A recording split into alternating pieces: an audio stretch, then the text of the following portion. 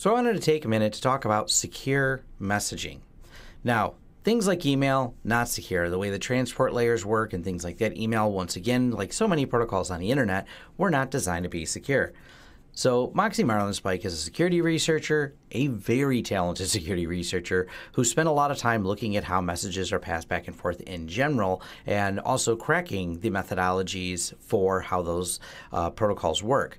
That being said, that gave him a lot of insight to create the protocol that is the system that became Signal. So there's a whole iteration of this, and I'm going to leave links. You can read the entire progress of the software, the history of Redphone and Text Secure, which were the two projects that now merged together and now called Signal, and Open Whisper Systems, which is Moxie's company. It's really interesting if you're into that field, but we're going to talk about just functional usage of the software and how it works. I also have links to the source code that I'll throw in here. And one of the things that's important to know about this is Signal is based all on open source, so you may get all of the pieces of it if you wanted to roll your own and build it out. That's something important about any security tool. If they don't release the source code they're using for it, how do you know it's secure? If they are a third-party company that has all kinds of transit servers in the middle, how do you know it's secure, that they aren't decrypting it? Well, a lot of those problems are solved in a very interesting way with Signal. One, by being open source. Two, by himself being in the security community. He has lots of quotes on the page from the vetting it has gone through by other security researchers who understand mathematics, including Bruce Schneier, the famous security technologist researcher, who's also taken a look at it. So it is not like they just, oh yeah, it's great, I like it. No, they went and are able to see the code. You're able to see the code, whether or not your skill set is in reading code, it has been thoroughly vetted. The one thing that we're going to start with is it does require a phone to start with, either an Android or iOS phone with a working phone number to get it going. That being said, the way that works is it uses your phone number as a registration, and you receive a text message on that phone, and that text message you'll put back in as the verification code to authorize that phone. They do have a desktop app. They do have kind of like a browser-based app for Chrome, which is kind of cool. I like the desktop app. But you do those when you want to add other machines onto it, like my laptop and my desktop. I do so by starting with my phone. You scan a QR code, and I'll actually drag over here to give you an idea what it looks like. I put this where I put QR code, but this is where the QR code goes. So when you open up the desktop app, whether you're on Windows, Mac, or Linux, yes, it's got full support for all of them, you actually point your phone's camera at this, scan the QR code, and that's how you get the devices linked together, which is nice because I don't really want to type on my phone all the time, and it's a really convenient way to do this. Now, things you can't do from the phone, or can't do from the desktop that you can do from the phone, is going to be some of the phone calls, which is cool that it has that, but that does have to be done from the phone itself. That being said, let's move a little further about some of the features on this. So say anything, send high-quality group text, chat, video, document, picture, messages. It's similar to SMS. It can integrate with your SMS, but the protocol it's actually using to use is standard internet protocol. So you do need an internet-enabled, internet-connected phone to get this rolling and to do the communication. And the way it works on your desktop, of course, is over the internet as well. The phone call, I have tested it. It works quite well. And once again, it's not using standard telephony protocol. It's using data protocols over the internet. That being said, it creates a secure end-to-end encryption there as well. Stay private, Signal message calls collected end-to-end encrypted, painstakingly engineered to keep your communication safe. We cannot read your messages or see your calls. No one else can either. This is a really important feature. Like I said, all of this is end-to-end encryption, and they solve a lot of these problems of being subpoenaed to find out who's who by simply not having the data. They only connect essentially as a proxy between you and the person you're connecting to. And the way you connect to other people is having their phone number. So by adding someone in your contacts list that also has Signal, they will show up on your list. And it's kind of fun because I have so many security friends, as soon as I loaded it, all their names showed up on there that they're using Signal, and then you can do a verification with them to make sure it's actually them. More on that in a second. Keep your chat history tied to messages that you can set to disappear. Yes, self-destructing messages are a thing. And what that does is, I know someone could do a screenshot. That's really not what this is a protection against.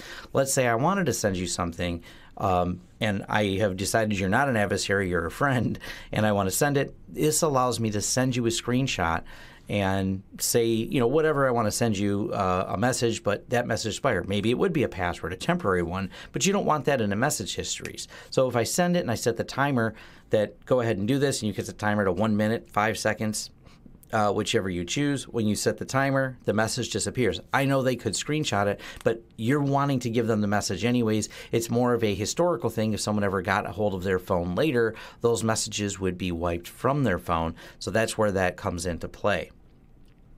Free for everyone. This is another thing. Yes, Signal does not cost anything. Signal is made for you as an open source project supported by grants and donations. Signal puts users first. No ads, no affiliate marketers, no creepy tracking. Just open technology for a fast and simple, secure message experience the way it should be. Now, this is really important because they have gotten some major donations from large companies. And Moxie himself is a security researcher making money in the field for doing his day job supporting this project. So, and it being open source, if something were to happen to Moxie, hopefully nothing does, but it is an open source project and could be picked up by someone. Just that's one of the nice things about it. Now, a little bit more on what they're doing. There's Moxie Martin. So like they're actually using, and I think I've got it pulled up in here in the encryption protocols. Signal messages are encrypted with the text secure protocol is what they used to call it. The protocol combines a double ratchet algorithm, pre-keys, and a 3DH handshake using elliptic curve 2519 AES 256. Now, a lot of words here, and like I said, I'll click you through these, but this is really cool because this supports forward secrecy. So first you have the encryption method between you and the proxy. Then inside of there is a temporary encryption key, which is your perfect forward secrecy key, which means if someone were able to see it in between, essentially double encrypted, then it's landed on the other person. And those are ephemeral keys, and what ephemeral means is it just goes away. So doing all those steps right here, and they're using all standard, well-documented protocols. And this is important because some companies have chosen to roll their own security. That's a scary thought. Unvetted security is a crapshoot. It may be good, it may be bad, but until it's really been poked at, nobody knows. Because they're using well-documented security, great. It's been proven. It's really good ciphers. They didn't invent the wheel again when it comes to the encryption protocols they used. It's really, really simple. Now, the other clever thing they do, and this is where this has helped out in places that have tried to block it. This is an example. I think Egypt was one of the last places that made some attempts to block different things. And one of the ways to get around is actually they use Google's CloudFront system, and it's called domain fronting. So, and I'll leave this link in an article from Wired in here as well, so you can read through here to understand better what domain fronting does. You can look it up as well. The short of it is it's using content delivery networks, and in particular they're using Google's CDN technology. Now, the only way you can block Signal, so if someone's using it inside your building, for example, and you want to even block them there, the only way you can do is block Google in its entirety. You have to stop Google. Because that's very difficult in a lot of these other countries, because Google, as we know, is kind of the default go-to, using Google's content delivery network as a proxy system to get the signal across to other people means it's really, really hard to block. And the fact that, once again, as I've repeated here, they don't keep your data, you also can't subpoena and go, I want to know what messages Tom sent. So the only way they could get it is to actually get a hold of your phone. Hopefully you're using encryption on the phone, but if you're using disappearing messages on a regular basis, maybe even 24 hours, they would only be able to get as far back as those disappearing messages were sent to. And of course, you can always purge out your messages on your own time and schedule as you see fit. But this is just a really great tool. It's really easy to use. The Signal app itself is. I'm not going to show you screenshots of mine because I kind of wish there was a way to fix this. Maybe I'll suggest a feature request. It always puts the person's phone number right there. And I guess it's not, I don't know if it's, I just want to be able to hide it, but it's probably not real relevant because I only want to hide it for doing the video. I didn't feel like trying to blur it out because it's got all my friends' names in it and things like that. But Signal's been great. I use it for any time I got to send a secure message, or just in general for messaging for any time you don't want things. I mean, everyone does like Facebook Messenger. Yeah, it's really convenient. But to the other side of that is, they are the convenience they're offering, because they're a business pushed by shareholders at Facebook, they are slurping up all your messages. So is Skype. So are all these other companies. So you just have to, weigh the risks on there. But for generally speaking, using Signal Messenger as a secure messaging app because you want to have a discussion that you don't think should be between any more than you and the person that you want to speak with, Signal is a great tool for that. And I did notice that Telegram popped up over here. I'm not going to get in depth on Telegram. They've had some issues. They've kind of rolled their own security. They don't have security on by default unless they change something. I looked at them a while ago, and I've decided to stay away from them. And I don't think some of the other people in the security industry, including Bruce Schneier, who did not have nice things to say about Telegram, they have not changed their stance on it.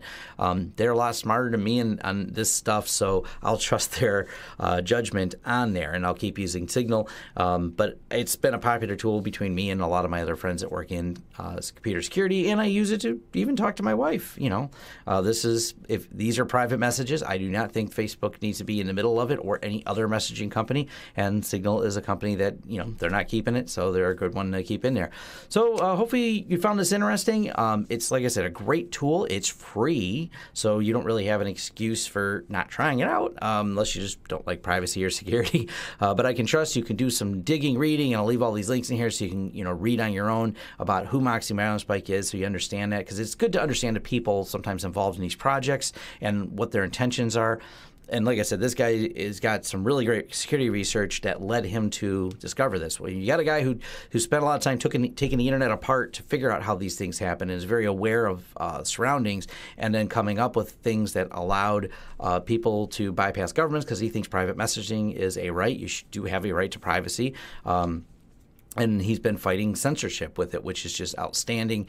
I really applaud the efforts that he's had here. That's why even on his on the homepage here, and people who've endorsed him has been Edward Snowden as well.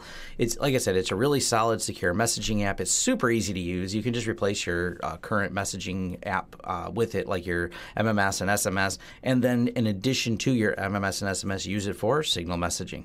Okay, if you find this interesting, you'd like to comment here, like and subscribe. If you have questions for me or thoughts on Signal, leave them below. But yeah, it's an easy tool to use. It's got a desktop app. It supports all the major platforms. Give it a go. And open source. If you say, man, I think the protocol's amazing, I don't even trust using your proxy servers, go grab all the open source and write your own server. I love companies that leave us all the code, because that's the way we vet and understand this. All right, thanks.